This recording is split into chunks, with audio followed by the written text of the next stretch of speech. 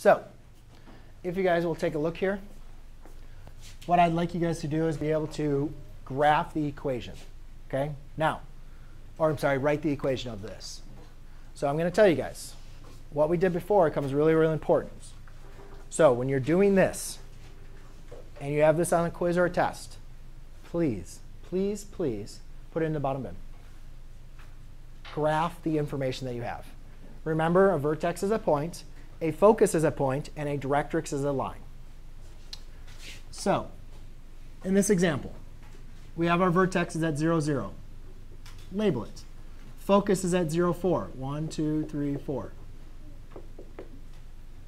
Now, just based off of this information, I know a lot about my equation. I know a lot. One thing is I know that my vertex always opens up to its focus, always. So that means what should be squared now? X, right? And then also, I know that the distance from the vertex to the focus is our value of p. And since that's going up, I know that p is also positive, right? So we can even count. We can do 1, 2, 3, 4. P is equal to 4. And this coordinate point, we could also say that that is 0, 0 is my vertex. Because that's your h and that's your k. Right? So think about what we know, guys. We know h, we know k, we know what variable squared, and we know what p is. Do we have enough information to write the equation? Yeah. Of course we do.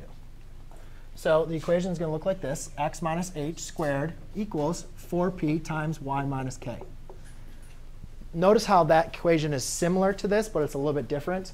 I only gave you guys one equation. I mean, you guys can write down the other equation if you want. And if you want the formal notes, I can give it to you.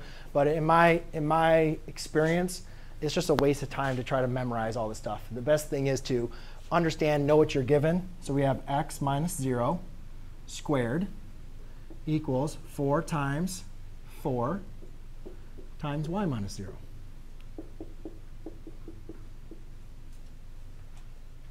Done.